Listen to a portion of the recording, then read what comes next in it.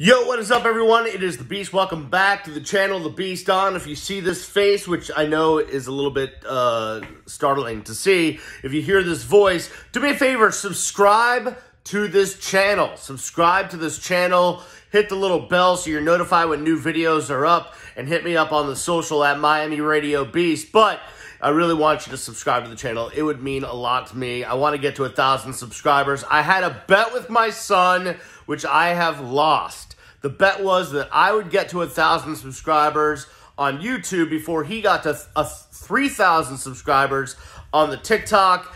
And as of the recording of this video, which I don't even know what day it is, man. It's sometime in August. Let's just 2020. He has gone over the 3,000 mark on TikTok. Props to my kid, Zach London.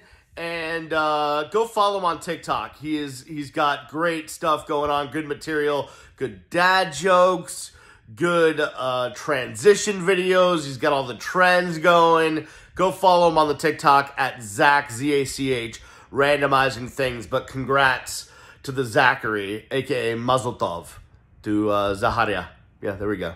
All right, so what is this video about today? It is about a subject that is going on right now as of the taping this video, which is we have a little bit of a mutiny, a little bit of a situation up at Florida State in Tallahassee. I say up in Tallahassee because I'm down here in South Florida, so that would be north of here. Yeah, directions. How about that?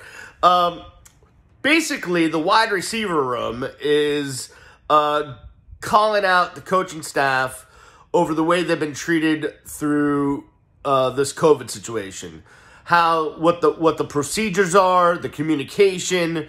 The wide receivers are freaking out. We got some parents speaking out. We do have some other players that are defending Mike Norvell and his staff, but there's a lot of players, and it's more and more, at least as of me sitting down in front of this camera, that are coming out and not liking the way FSU is doing things.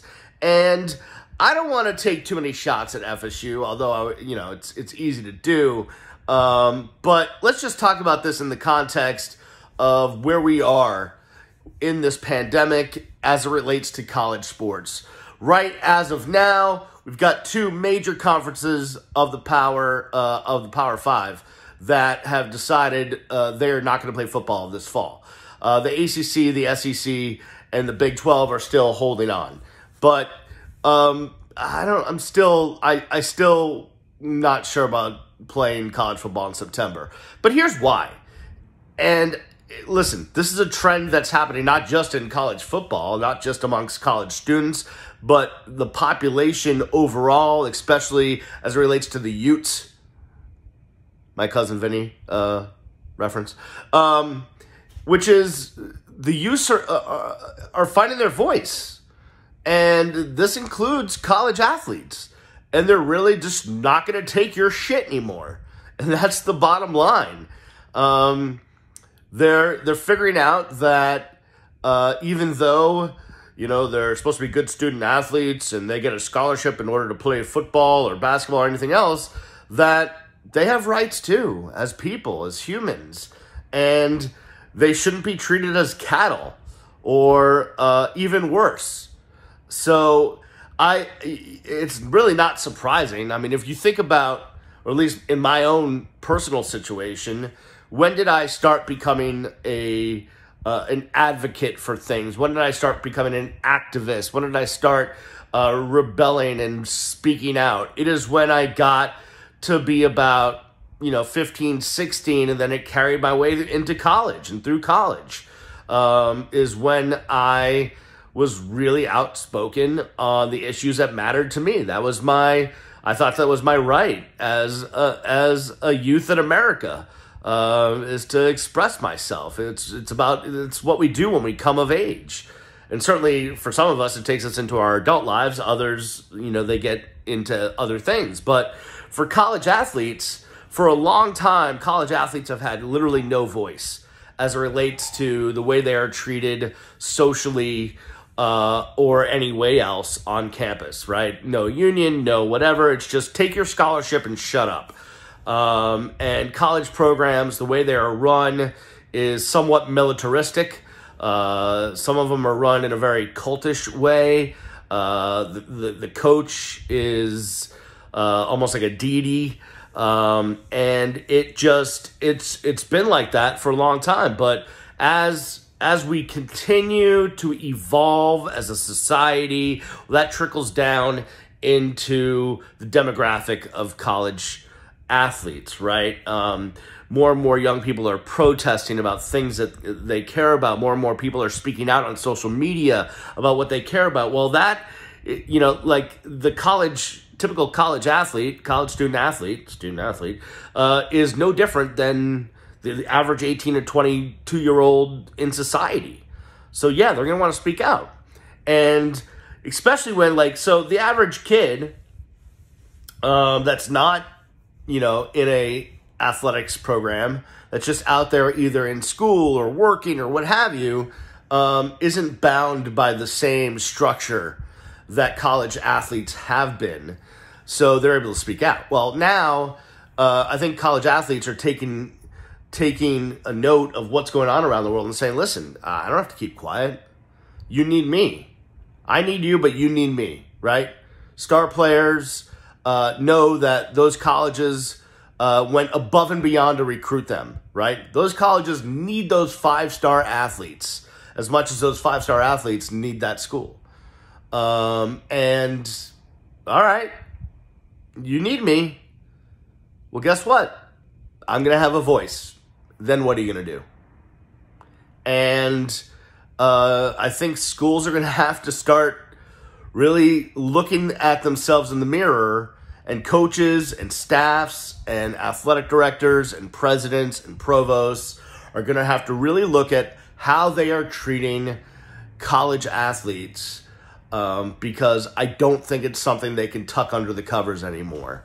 And I give props to the players at FSU. I give props to the players at Clemson and all the other colleges where players have spoken up about being treated unfairly, being communicated to, or a lack of communication about policies that are in place that are not safe, or at least in their mindset. And of course, the coaches are going to come out and defend it and say we're doing everything perfectly and what have you. But listen, man, I just think as time goes on, that kids are going to be, like it used to be, kids were so afraid to speak out about anything because of the fear of the head coach, the fear of their position coach, the fear of this or that. But now it's getting to the point where it's like society is behind them, right? Like there's a significant amount of people that are behind these kids having a voice, which makes them less scared of the the structure that's in place at their institution. And I applaud it, man. Speak out about what you think is right. Colleges need these student athletes, right? They want to win games. So if a player comes out and says, I'm being treated unfairly, what are you going to do about it? You're going to take away a scholarship? You're going to take away all the receiver scholarships? You're not going to have any, you're Florida State, you're not going to have any wide receivers? What are you going to do? So I really think this is a really important time in college athletics. I think we might finally get to the point that all these players are starting to have voices, not only as it relates to the COVID crisis, but minority issues, Black Lives Matter, treatment of the student athletes, all of this stuff, to the point where we finally see some pretty big overhauls on the way we structure college athletics. And I think that would be absolutely great. College football, college basketball makes a ton of money. And it's about time that revenue is used wisely and shared. And I know some of you boomers are out there going, well, they get a scholarship. It's great. They get a scholarship, but they're not allowed to major a lot of times in what they want to major in. They certainly don't get the freedoms to do whatever they want on campus. They're held to a different standard than the average 18 to 22-year-old.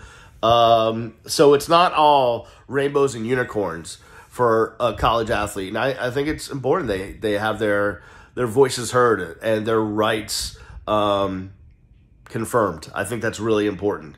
So we'll see what happens. I did, just doing a little digging around at the U. I think there's a little bit of, certainly not anywhere. I think the players love Manny Diaz and love the staff. And I think Manny Diaz is doing a great job at the U of communicating to the players. But I still think UM gets to hide under this whole private school situation where they don't have to really report anything. And I think there is some resentment about the fact that players may not know if anyone tested positive or may not know X, Y, and Z about X, Y, and Z.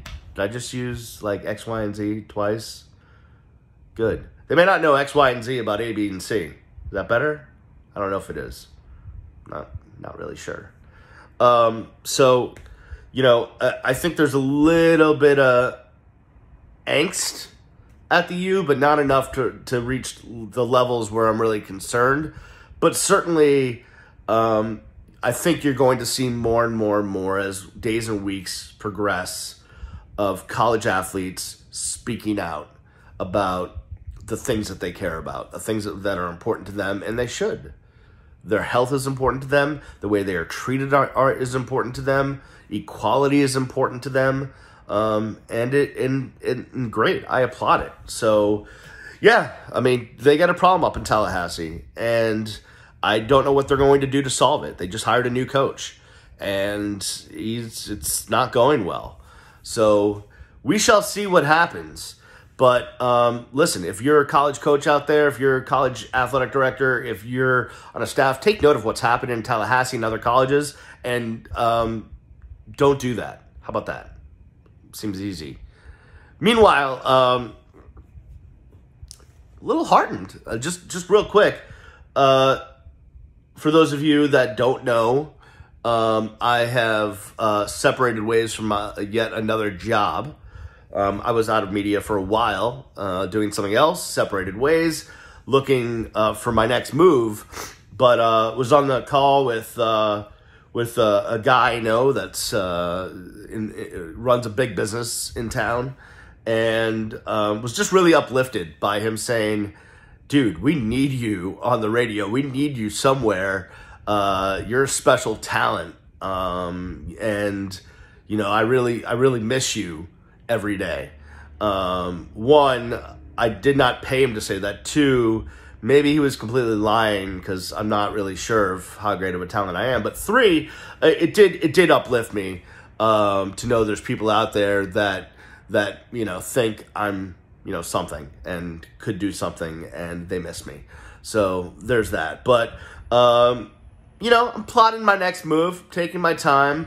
There's a distinct something I want to do, and I just don't know how to get there and build it. And that's what I'm kind of marinating on. So more on that as the days come. But let's see what happens as this Florida State story pans out, right?